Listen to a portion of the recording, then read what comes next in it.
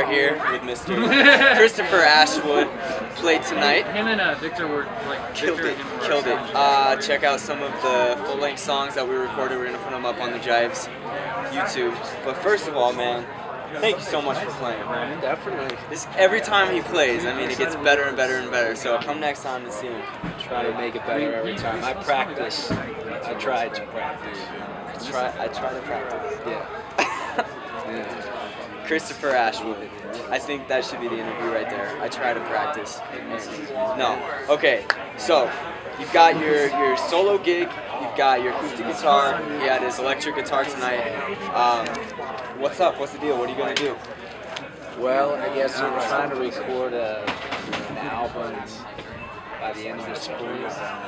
But I'm not going to rush it because I want it to be as good as possible. So I'm working with a guy named Mike Rossback, and he's been in the Colorado Rock and Roll. At the latest, I'd like to complete it by the end of the summer. I've always kind of done music as a hobby.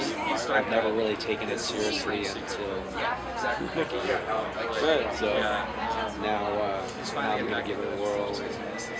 I'm learning how to turn it from a hobby to like promotional and professional. Oh, it's better than any. What are your thoughts on Jives?